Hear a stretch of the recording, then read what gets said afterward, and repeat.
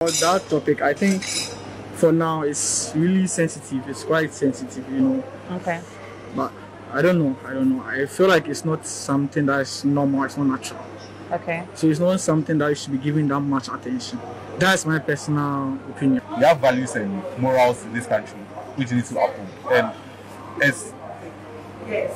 as much as we are being poisoned with a lot of negative things, I think we should be real with ourselves and stand on our ground and be firm with the fact that LGBT and those gay stuff, they stop pushing their opinions and stuff. Yes. You understand? And the way we do our things is different from the way they do that. And they should stop adding more alphabets to it. It's annoying. Is there any Bible look like? Say Obane, Obabe worry, Bema be worry. This is young for ball. Obane or Bema. Okay. And you're right, some best idea.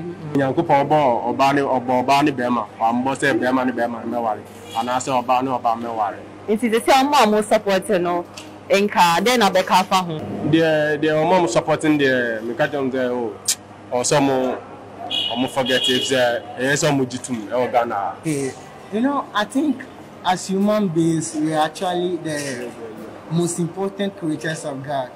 Therefore, He's giving us the free will. Okay. Understand? So I think people should be allowed to do what they want to, as long as it doesn't infringe any law. That's what I think. Actually. Meaning you're in support of it. Yeah. You're in support of it. I'm not a gay actually. That I have a lot of gay friends, and I don't think being gay is actually a problem. If that's what they want, actually they should be allowed to be gay. You understand? Okay. Thank you. It doesn't show enough morality. We don't believe in this LGBT whatever. So I believe that we should still maintain our stand and not accept this law.